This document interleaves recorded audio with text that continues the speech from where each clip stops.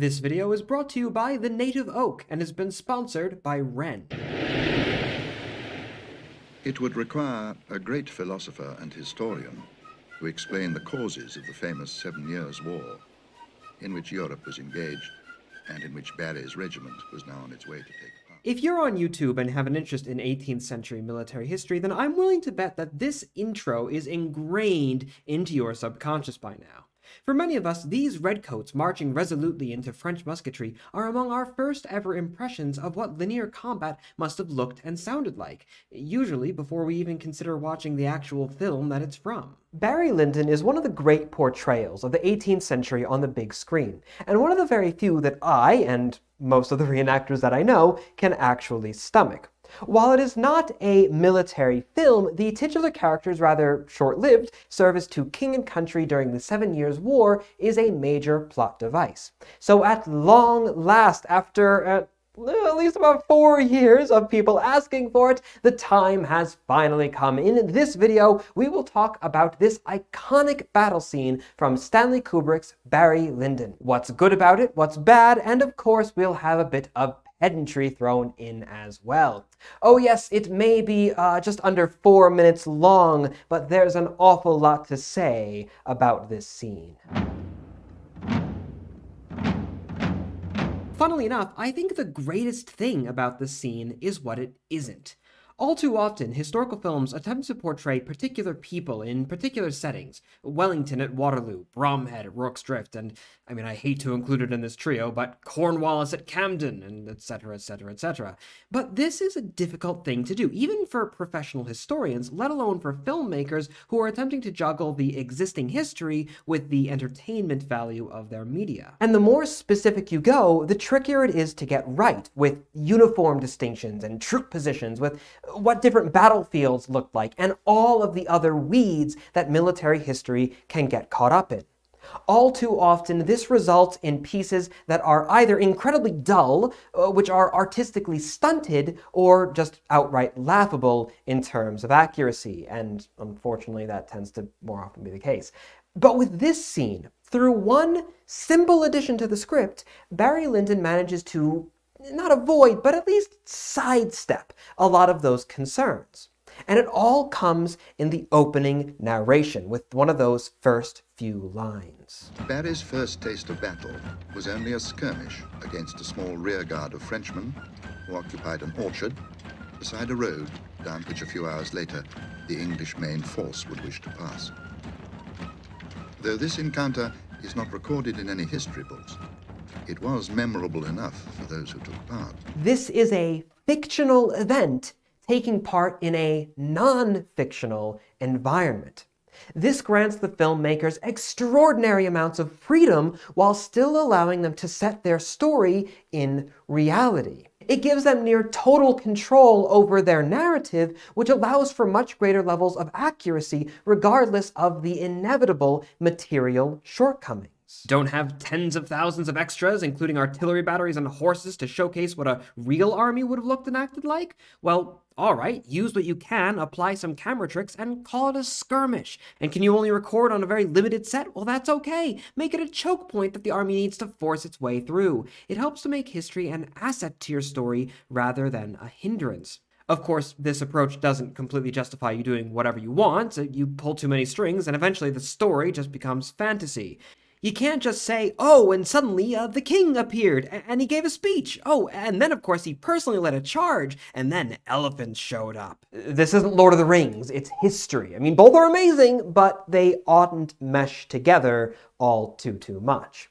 You'll always be beholden to certain ground rules, if you will, of the chosen time period, which requires extensive research to properly understand, and backing with primary sources and whatnot. And unfortunately, this scene does still neglect many of those rules, which ultimately hurt it an awful lot, but we'll come to all that later. For now, we're trying to stay positive. Although now that I think about it, that actual language, the skirmish not appearing in any history books, What do you mean? Like, literally nobody wrote down literally anything about the engagement? It wasn't recorded by any of the officers who were there in a diary, a journal, a letter. No orders were passed by. It didn't even appear in any sort of like regimental return, like, oh yeah, by the way, we're in a battle today. Yeah, we lost a couple guys. And if there's a paper trail, it's probably going to be recorded somewhere. I mean, do you have any idea how many books there are about the 7 years, or how, like, shall we say, specifically invested people get into these sorts of topics? Like, how insanely niche it can...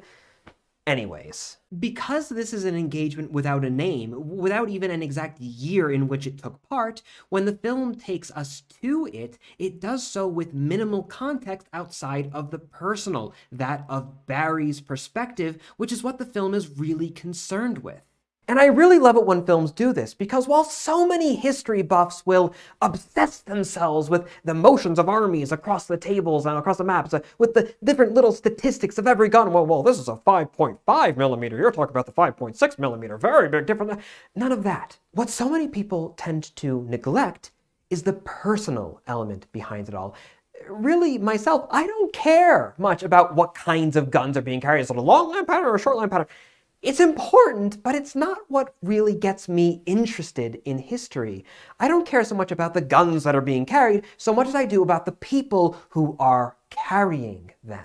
This introduction brilliantly says to the viewer, look, the political and military reality behind what you're about to see is complicated, and we don't have the time or the inclination to try and cover it all. And overall, this little skirmish is honestly not too important, except, of course, for the men who fought and died in it. Because yes, while the events of such and such day on whatever field may not have been terribly consequential for the campaign of a certain year, for the guys on the ground, it would have been immensely consequential.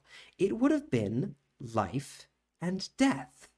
And the cinematography also captures this sentiment just amazingly well. Although I could certainly see the silliness in someone like myself pointing out that Stanley Kubrick knew his stuff when it comes to making movies. Where so many films will begin their battle scenes with wide-ranging shots of vast armies forming up on the field, Barry Lyndon does the exact opposite. The shot begins close up, focused on the individual. Its emphasis isn't on the army so much as it is on Barry and his personal experience, which is what the film is talking about here. That's the reason for all of this happening. It's how it affects Barry, not the nation, not the army, not the war.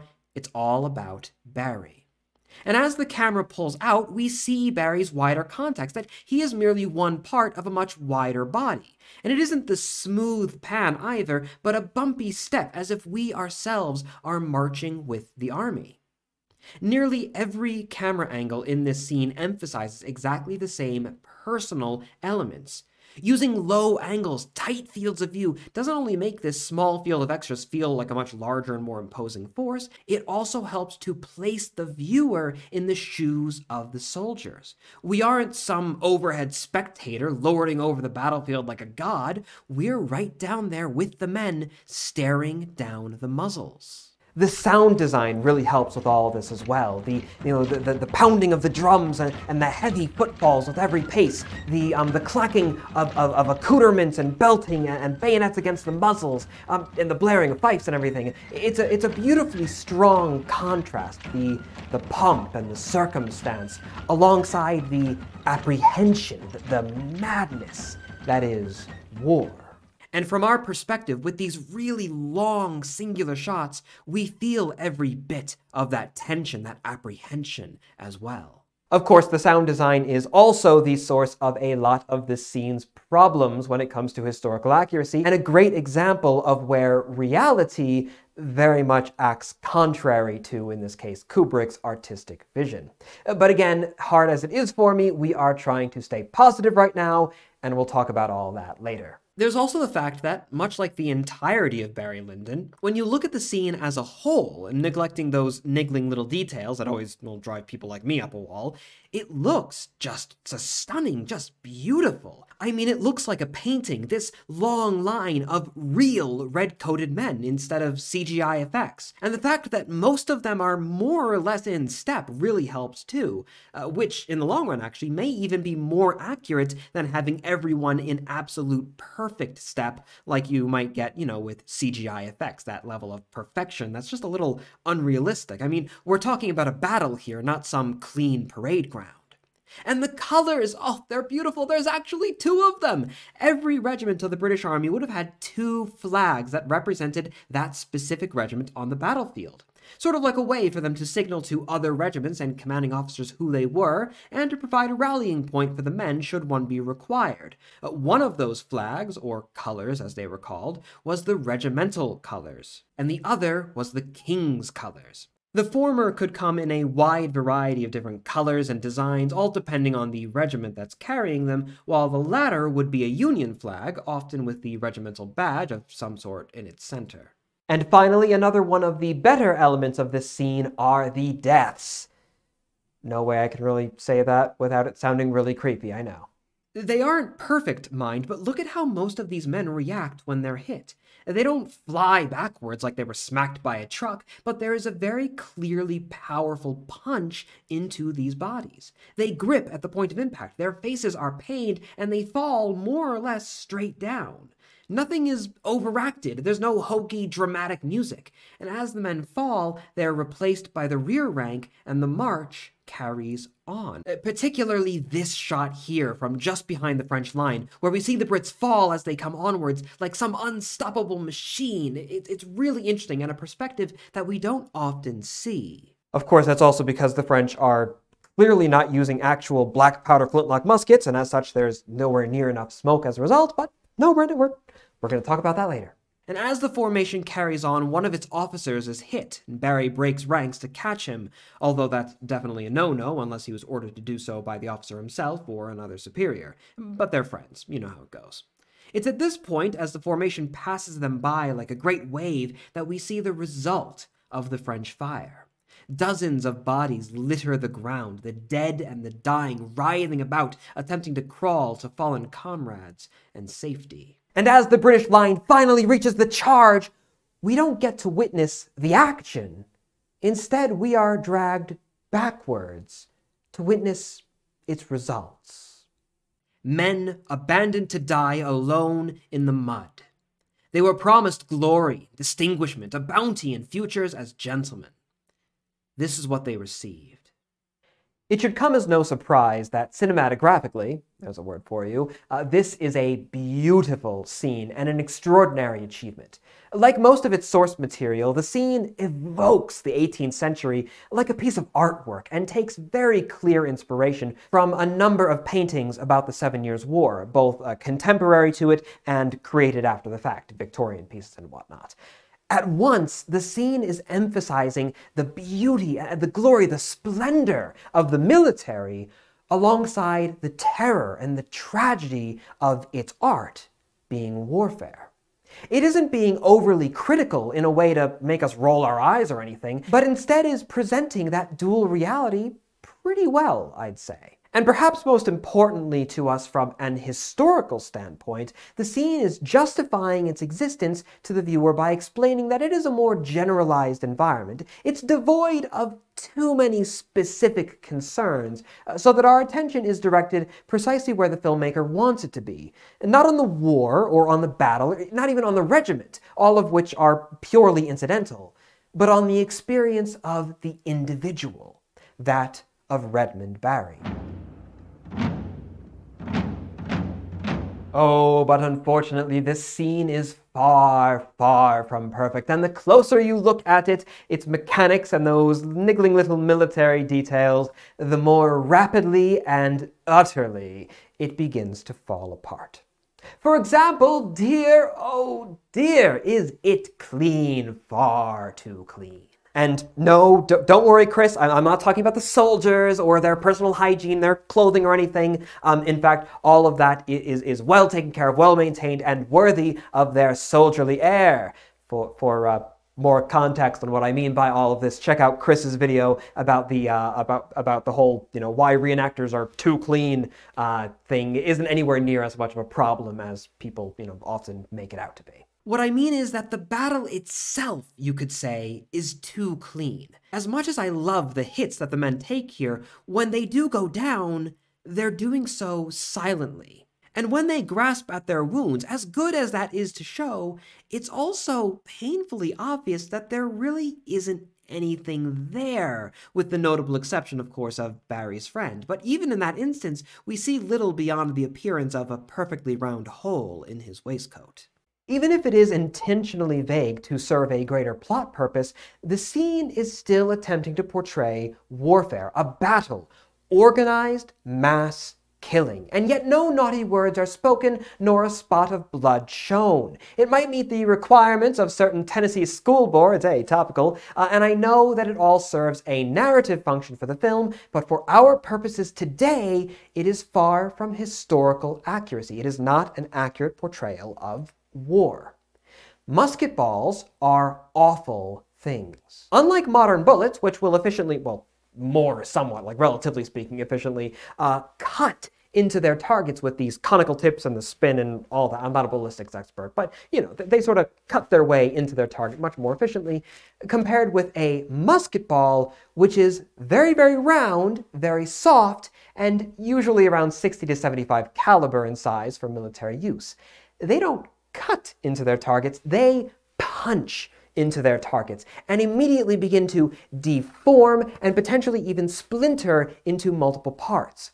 They will bounce around, well, not really like around dramatically, but you know, they'll hit one and they'll angle up. They will bounce within bodies, and they could very well, not very pleasantly, but they could break out of the other side.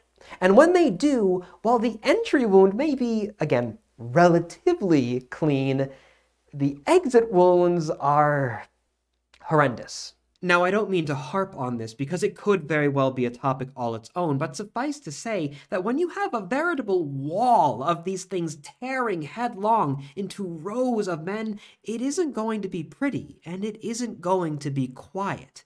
So while Barry Lyndon does much better than most media at showing the sadness, the tragedy, and the contradictions of warfare, it does not even begin to capture that which might be a more poignant message, being just how grotesque it all must have been. But if you could somehow combine the more genuinely disgusting elements of war, the likes of which you see in many more modern day sorts of films, especially war films, with all of the positive things that I mentioned earlier about this scene, then I dare say that you would have an amazing, a great portrayal of just how chaotic and just genuinely horrifying linear warfare was.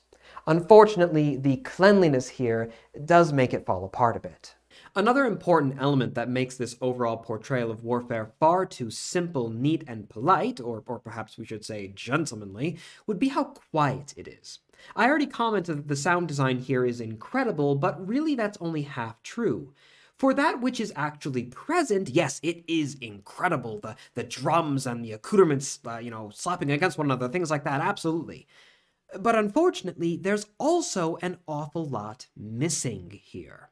Let me explain. As a force advances, yes, you should be hearing the drums pounding step above all else, but you should also be hearing all sorts of cries and commands, from corporals and sergeants for the men to mind their dressing, which basically means to mind the amount of spacing between each of them, and from officers issuing commands based on how the situation in front of them is changing, to march obliquely to the left or right, to hasten or slow their pace if the lines begin to bend, all sorts of other things. I mean, it's already difficult enough to get a massive line like this to keep together, even in perfect conditions, to say nothing of when the guns start going off.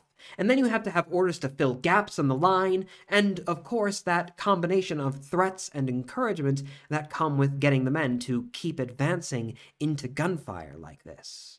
So while the film wants us to look at this and think, wow, what stoic professionals, those who know a bit more about the time period might just be thinking to themselves, sheesh, why is anyone doing their job? Now, another big thing people will mention with regards to this scene is how the French musketry is way too fast, that they're firing volleys far too quickly, and this is resulting in more casualties for the British than would have been realistic. Now, the question of casualty ratios and proportion of hits to rounds fired is something that'd be really interesting to get into, but I haven't done any research on it for this video in particular, and it's better to save it for its own video in future. I'll save that as a topic later on. Don't worry, it'll be on the video list. But let's get to that rate of fire, because it's actually not as bad as you may think. I went through and counted every time the French fire in this scene, including the ones off camera that are only discernible through audio. And I found that the French formation fires a total of 7 times in 53 seconds. That's one volley roughly every 7.6 seconds. Now, obviously, that is way too quick for any individual soldier to be firing. A parade standard was closer to around every 15 to 20 seconds, while in a battle, at least when the enemy's shooting back at you, it might sink down to 30 seconds or even longer if you're still engaging in volley firing. But when you divide the force up into, say, 3 different sections, it becomes pretty easy to get those figures. This is something I discussed in my last video, how 18th century armies shot each other, in its second part, firing by sections, which I'll be sure to link below if you'd like to get more specific info here. But if you have 3 sections, assuming each section is loading and firing in good time, it wouldn't be too unreasonable to get somewhere around that same figure. The problem, however, comes not in how quickly the men are firing, but with the technique that they are using to start with. In that same previous video, I discussed firing by ranks and how it honestly doesn't strike me as being terribly useful. In fact, in the video, I even argue that it is objectively worse than firing by sections in most generalized circumstances. I also asked if anyone had any primary sources that supported its being used, and a few examples did come to light that I had never heard of, so thank you to those who brought them forward. However, it does seem like the majority of its use, whenever it did happen, was really very limited. It was something of like an anti-cavalry technique in like very super specific years in the 18th century. One very good comment was going through French doctrine throughout like a large portion of the 18th century, saying, well, in like these 3 years it was allowed, these next 3 years it was outlawed, and then it was used in this campaign, but then it wasn't in that one. Very, very specific applications. And for all the reasons that I detailed in that previous video, it's not the sort of thing that you want to be doing against a large block of approaching infantry when there is practically no risk of cavalry. I mean, they are fighting along a very narrow, well, relatively narrow front, and they can see the enemy in front of them very, very cleanly. Instead, I'd recommend firing by platoons to maintain a consistent and rapid fire along the entire front. But guess what the French are doing in this scene? That's right, they're firing by ranks, and in doing so, realistically, they'd be unnecessarily slowing down their rate of fire and reducing their own accuracy against an absolutely massive block of infantry that is getting very, very close to them. But hold on, how would firing by ranks be reducing their accuracy? Well, if they were using proper black powder firelocks, then with every round fired, every musket would be spewing forth great clouds of white smoke, both from its muzzle and from the touch hole at its base. A well-timed volley, and I speak from personal experience here, can very much obscure a formation's vision for some time. Now, admittedly, it is a very windy day here, which helps to clear off that smoke. We can see that evidenced by the violent waving of the colors.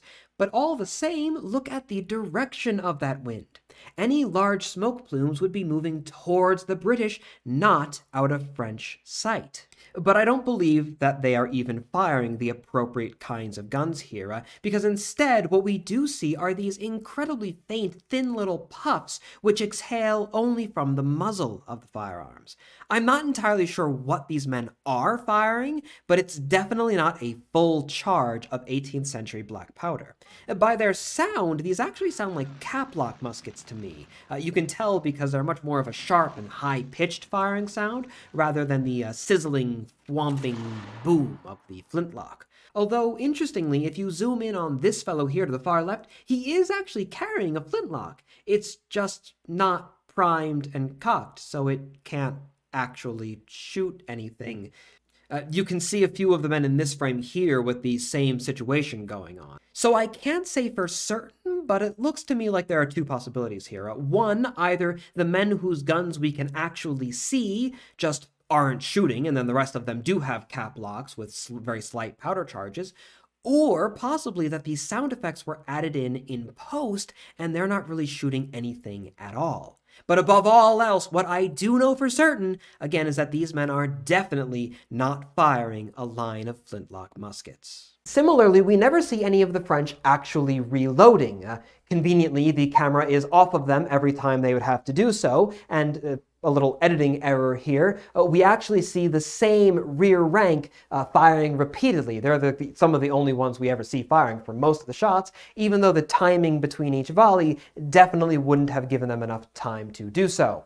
I suppose this is because the camera angle behind them was the easiest to get to, with the men being in such close order, and of course because it looks very dramatic, very, very iconic and kind of frightening. But another key element as to why firing by ranks is less efficient in this scenario than, say, firing by platoons is that reloading process and how complicated it gets with multiple ranks all doing the same thing at the same time. When the camera doesn't show us that, we kind of lose that element of why it wouldn't work, which, I mean, from the filmmaker perspective, it makes sense, but from the historical perspective, you know, proof is in the pudding? That's the expression? I don't know. You get what my point is. Moving on. When it comes to understanding why the men wouldn't want to fire by ranks in this circumstance, and why aiming can be so difficult in a sustained firefight, alongside all sorts of other details on why the armies are fighting in this way to start with, well, these sorts of seemingly small details are really very important, because it's the culmination of these niggling little details that ultimately are creating the environments in which these historical figures are operating. This is the context that makes everything else make sense. It is the building blocks of the historical setting.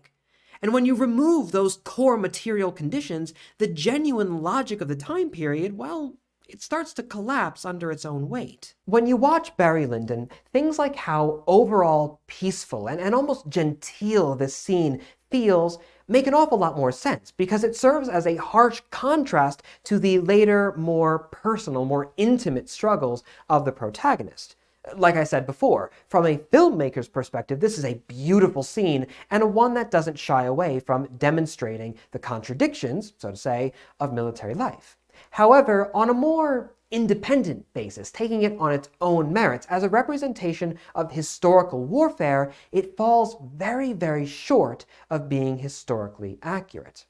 And unfortunately, it is in that vacuum that I know many individuals first witnessed this scene, where, devoid of the film's context, its flaws become much more obvious.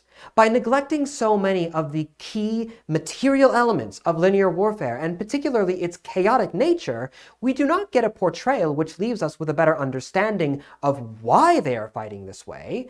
Instead, it just makes it all look very strange, very alien, very silly, and very poorly planned.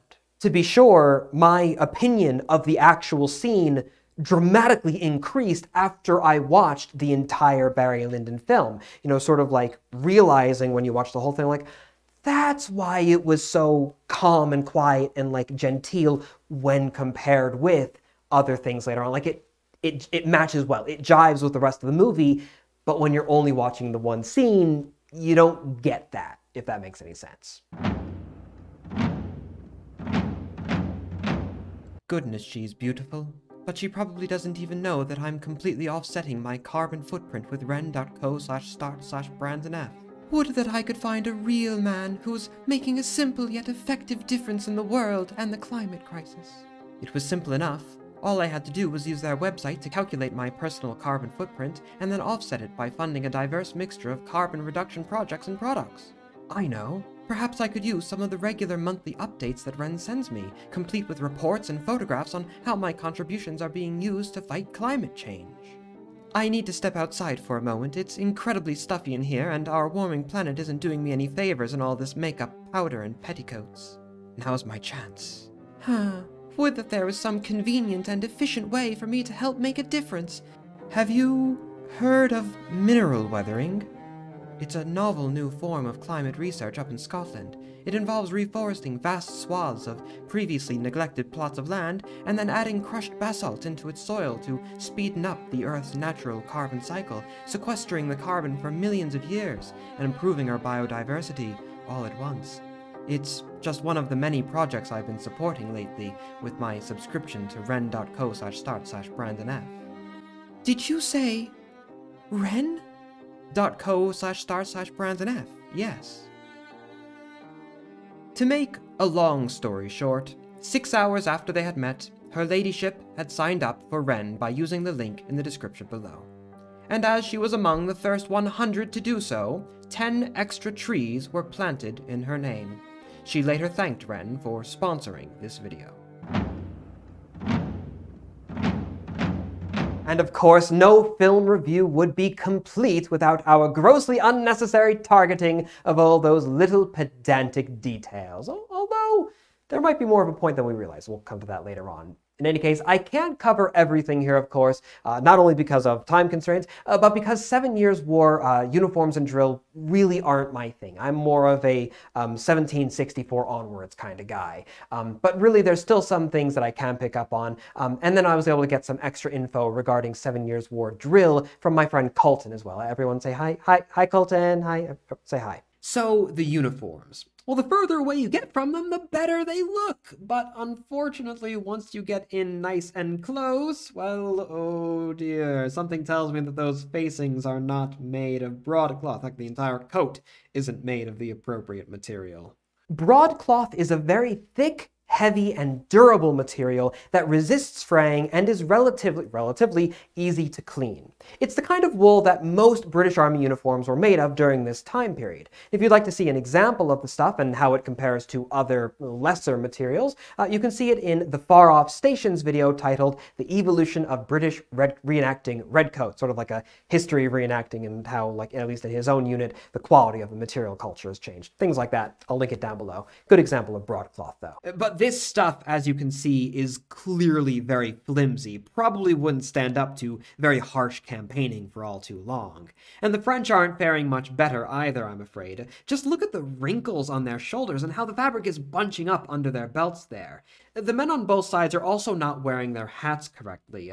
While one of many civilian fashions may be to wear one's cocked hat, what we today call tricorns, straight on, military fashion would dictate that the hat be askew on one's head, and there are dozens of different sources, both written and in artwork, to support this. Alongside people thinking it looked good, it also served a practical function to wear one's hat this way, primarily in preventing the soldier from knocking his own hat off when he shoulders his musket. My friend Chris has a video on exactly that topic, and I also mentioned it in a much older video of my own if you'd like to learn more about cocked hats. Moving on with these soldiers' uniforms, though, none of them seem to have any lacing either. Usually around the soldiers' buttons on their facings and cuffs, there'd be a pattern of lace which would vary from regiment to regiment. Alongside things like the color of the soldiers' facings and the pattern on their buttons, this was one of the identifying factors for which regiment a soldier belonged to, but these coats seem very generic, to say the least. And one last uniform concern, you can see here that all of the British officers seem to be wearing very tall riding boots. It's a great look, but unfortunately it's less than accurate. Unless an officer is, well, actually mounted, far more often than not they would not be wearing riding boots, but shoes with gaiters, much like the rest of the men. Riding boots are especially overrepresented in reenactment events, where it seems like many of the officers will be wearing them without any horses in sight. Now we come to my favorite part, let's talk drill. If this scene was taking part just a few short years in the future, then it would be a lot better with these bayonets. But unfortunately, the practice of holding them so low down on the chest like this is actually from the 1764 manual exercise, which was implemented, as the name would indicate, after the 7 Years' War ended in the 1750s.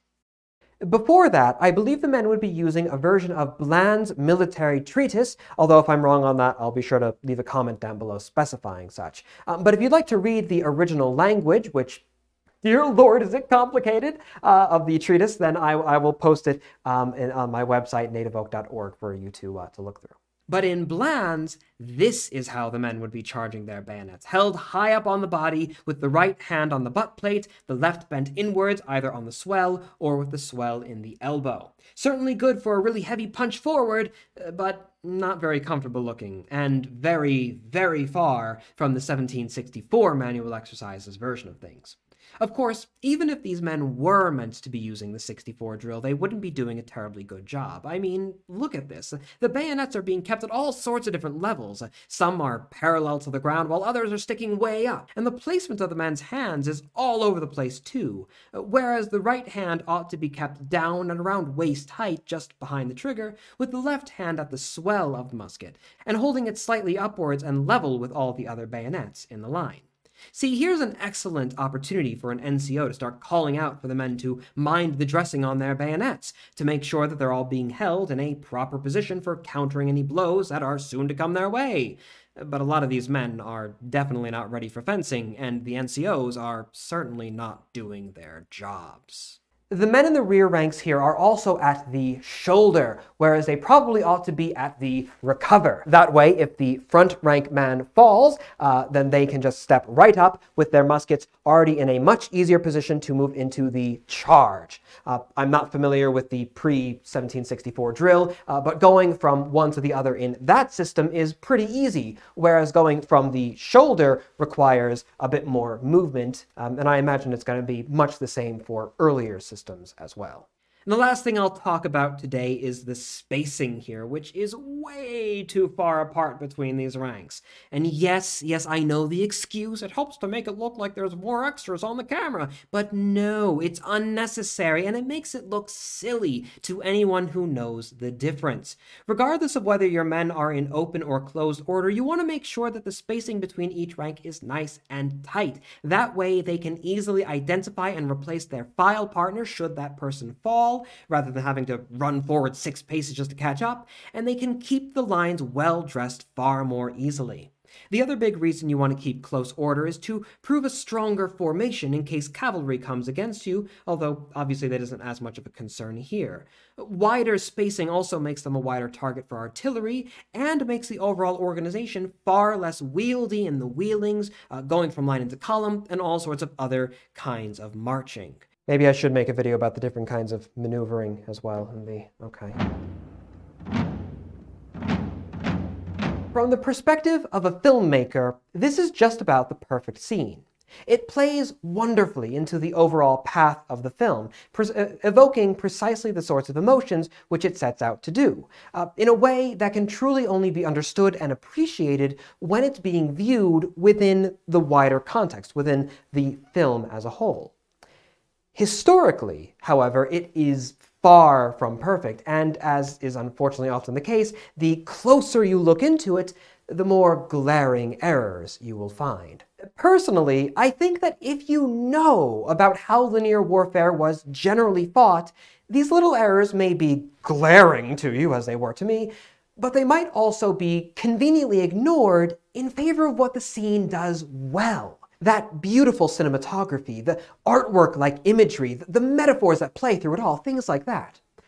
But to those who start off thinking that soldiers were only fighting in lines out of ignorance or arrogance or some strange concept of chivalry and glory because things were so much fancier back in the day, anything like that, well then, I'm afraid that this scene will do nothing to help grant a further or better understanding about the time period, and indeed might actually aid in reinforcing those negative ideas. So overall, I'd say it's a pretty mixed bag, as is honestly the entirety of Barry Lyndon. It's still one of my favorites, and in certain ways can really evoke the time period incredibly well.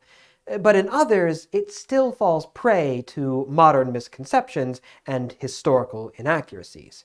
As always, if anything ever surprises or confuses you with historical films, or even just seems a little strange, a little off, or even just seems new to you, well then make sure to confirm it with recent secondary scholarship and, of course, plenty of primary sources. This video was created in support of the Native Oaks educational mission and was made possible by the generosity of our membership. You can learn more about that mission, visit our digital library, and shop for merchandise, all at nativeoak.org. And hey, I've finally moved into my new apartment, so that means new set. This is very much temporary. I plan on occupying the desk with all sorts of fun little things for you all to see, and obviously well, this is just a piece of merchandise for me. You can find that on nativeoak.org if you want to buy this or smaller version of it in a poster. But this is temporary. If anyone happens to have any ideas as far as what could be added here, then let me know. Thank you also very much for watching, and until the next time, my dear viewer, I am and I shall remain your most humble and obedient of servants.